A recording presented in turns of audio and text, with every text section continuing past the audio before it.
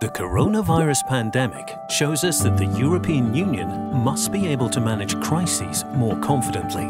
We will leverage Germany's EU Council presidency to better prepare the EU and to better protect us all. We will seek to ensure that sufficient medicinal products and personal protective equipment are available for all EU citizens. For this purpose, we plan to create a European stockpile. In addition, the manufacturing of medicinal products in the EU should be strengthened in the future.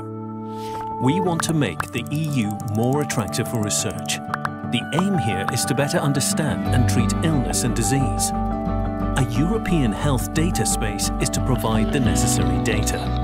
Moreover, we intend to strengthen our European public health organizations, especially the ECDC, the European counterpart to Germany's Robert Koch Institute. This is the only way to mount swifter and more consistent responses to international crises. These three goals will be the focus of our Council presidency.